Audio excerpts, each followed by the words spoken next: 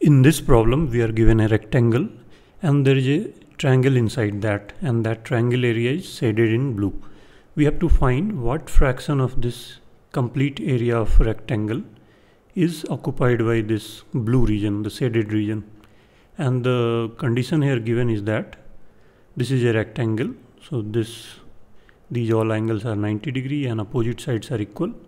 And an additional condition is that all three angles are equal. This angle, and this angle. All three are equal. So you have to find what is the area of this blue region divided by area of this complete rectangle. This triangle denotes area. So pause the video, solve it yourself, and then come back when you have the solution or you are stuck. Now let's solve this problem. So we are given these three angles are equal, and we know that all the angles of a rectangle are 90 degree. So if we divide 90 into three parts, we get 30. So this angle is 30 degree, this is 30 degree, and this is also 30 degree. Now let's assume this is the height, this length is h, and this is the width, let's call it w. So what will be the area of a rectangle? It will be h times w. Now let's come to this part, the white region, white triangle on the top. So if this is 30, this is 90, this has to be 60. The sum of all three angles is 180 in a triangle. So if this is 60 and this is h, these opposite sides are same. So we know that if you look in this triangle, what is tan 60 degree? Tan theta is height divided by width. So here tan 60 is equal to this length w divided by height, and tan 60 is root 3. So we know that w is same as h root 3, and root 3 is 1.732, so this is obviously more than this height. So now we have just one variable here, h is there, and this w can be represented in terms of h. So this area will be half of the complete area. You can see this in this triangle. What is the area? A is, let's call it A1. It's half times this length times this length, that is WH, and W is h.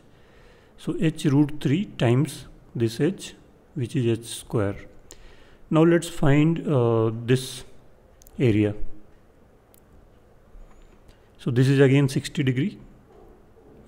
So if this is h, then what will be this length? This length will be, again we will say tan 60 equal to h divided by this length, let's call it x. So x becomes h divided by tan 60 is root 3. So this length is h divided by root 3. And what will be this length?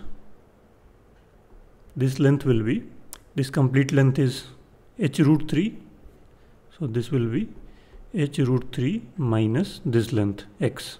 X is h divided by root 3.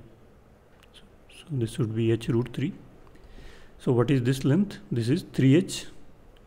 You take the common, root 3 as the LCM. So this multiplied by root 3 becomes 3h minus h, 2h. So this length is 2h and this height is h. So what is the area, this area? A2 is half times base. Base is 2h divided by root 3 times height. This is height h. So this 2 gets cancelled. So A2 is h square divided by root 3, and we have to find A2 divided by complete area. What will be complete area? Complete area will be h times w, or w is h root 3, so h square root 3. We even did not need that. Let's delete it. So we just need this area. So this is what we need to find, and we have A2 is h square divided by root 3, and then in denominator we have h square root 3. This h square cancels. we are left with 1 by root 3 times root 3. And what is 1 root 3 times root 3? It's 3. So 1 by 3. So this blue shaded region divided by rectangle, complete rectangle area is 1:3 ratio, or 1/3 of the area is covered in this shaded region. So I hope you enjoyed this problem. It was a simple application of trigonometry. Stay tuned for more problems like this, and don't forget to subscribe the channel if you don't want to miss out on new videos like this.